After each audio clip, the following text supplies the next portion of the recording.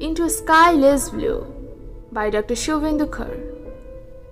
Vibes of rhythm expands into embodiment of love to overwhelm beyond as assonance of imperfection entreats into an obtrusive spray of instinct, cutting edge of contour to levitate towards skyless blue, yet muffling within unpleasing, with no passive perfection, unlike rapture of fragrance and curves of petals of rose, waving to a wave tide.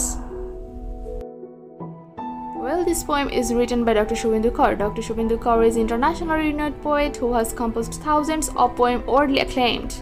He has been honored with awards and accolades whose poems are taught in higher classes of mythology in various universities of the world, even in USA. He is popularly known as a poet who signs in grain with the name a jovial Josens. Now I am telling about the main theme of this poem. Basically, this poem is all about love. Love is just spirituality. It expands into a skyless blue.